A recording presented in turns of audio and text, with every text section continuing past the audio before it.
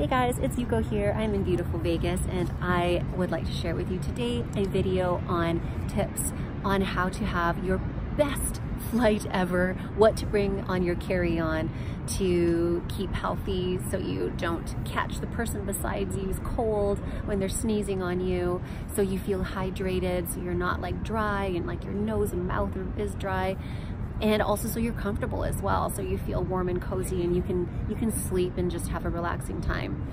So I'd like to start with what to do prior to the flight. So what you could do is up your dose of probiotics, of whole food vitamin C powder, and also zinc. So all of these things are going to help create a really healthy immune system. And I stressed whole food vitamin C powder because that is made with whole foods, usually from camu berries. That has a really high amount of vitamin C. So you're wanting to do that versus the synthetic. So just pay attention to the label when you're purchasing that, and that will really help with your immune system. You could also be upping your dose of magnesium. That's really helpful for stress. That's helpful for restless leg, for your body feeling relaxed. So that could be a good thing as well. There are a couple of essential oils that I'll share with you. Copaiba and vetiver are amazing ones for anxiety.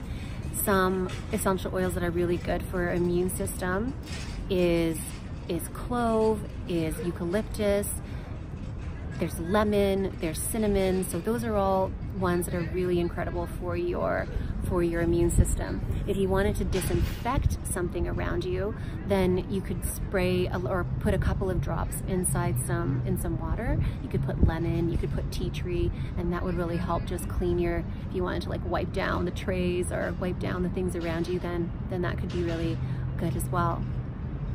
When you are picking your seat, if you had a choice, then pick a window seat, because in the window seats, you're less likely to have people walking up and down, sick people going to the bathroom, touching your seat, touching your armrest to balance themselves. So that would be a really good thing to do as well if you have that option. And when you're sitting down, turn the air vent on. So that's going to create a flow of air, and also, well, that's going to help sort of, well, the idea is to blow any of the viruses away, just to kind of keep a clean little funnel around you. So you could do that as well. And because you hopefully have brought a little blanket, or you've brought fuzzy socks, or you've bought my favorite, my all-time favorite, which is a heating pad, then you could plug that in and you'll be warm and cozy. So you can have that air vent on and it's going to be okay. You're not going to feel uncomfortable. And then for nutrition, of course, just bring your healthy snacks, some nuts, some dried fruit, some fresh fruit, just knowing that you may get hungry on the plane, and just so you have some healthy choices available for you. And of course, being hydrated. So plane air is one of the driest airs. It has like 15% moisture or humidity. So we're used to usually about 30 to 60%, and that's like optimum. So when you are in a really dry spot, your mucous membranes dry up, and that is what can really lead to bacteria and viruses like coming in your body more easily.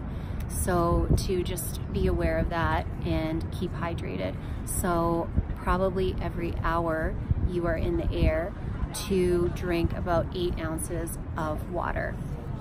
So that could be a really good gauge for you. So however many hours you're in the air, just keep drinking, keep hydrating. You could ask for some lemons to put inside your water to help alkalize your body. You could put some of the essential oils as well in the water too. What else can I share with you guys?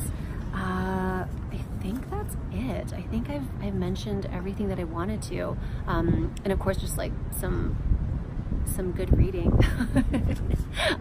This trip I brought a book on chakras with me, so that was my reading for the plane.